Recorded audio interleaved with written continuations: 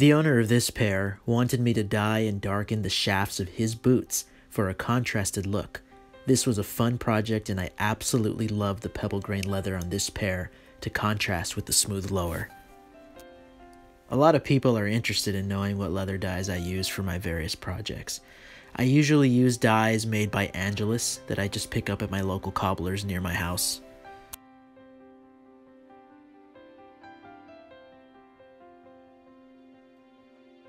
My only real piece of advice for any dye project is simply take your time and do not rush it. Tape areas off if you need to, and use different sized brushes to get into those small, hard to get areas or for extra precision.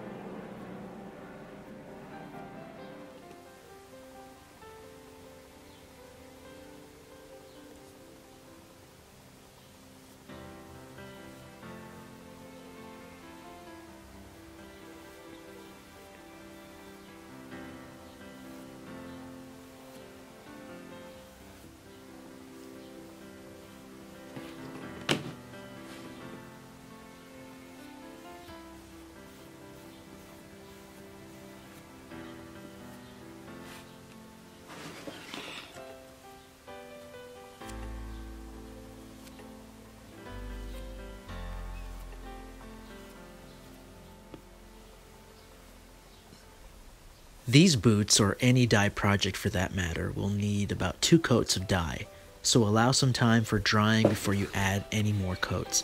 An hour wait is usually sufficient.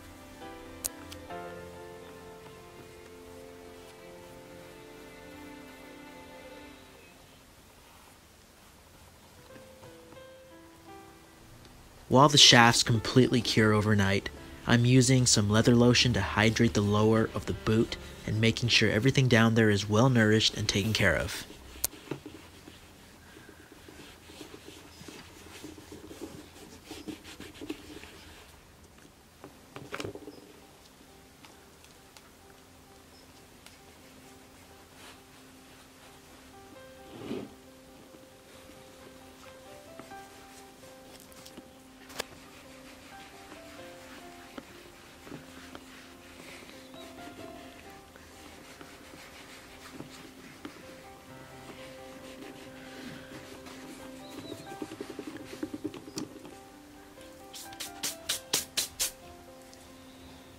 I really love this horsehair brush. My dad has had it since as long as I can remember. And one time I asked him, "Dad, where did you get this old horsehair brush?"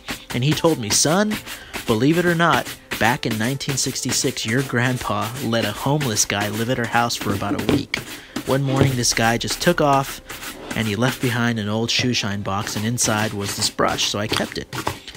So this particular brush is well over 40 years old, and it has served me really well.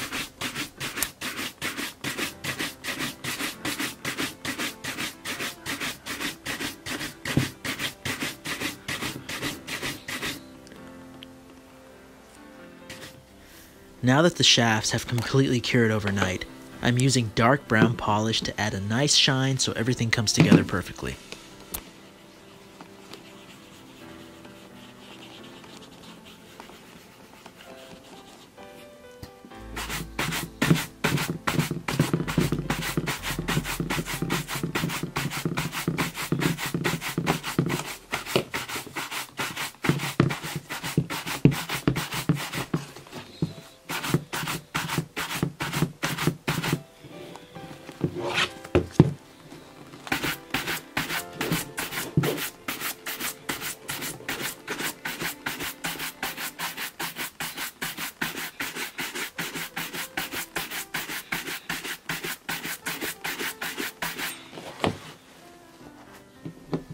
Now it's time for that mirror shine on the caps. If you would like a much more detailed explanation on how to perform a mirror shine, check out my other video where I go into much further detail. I've left a link in the description.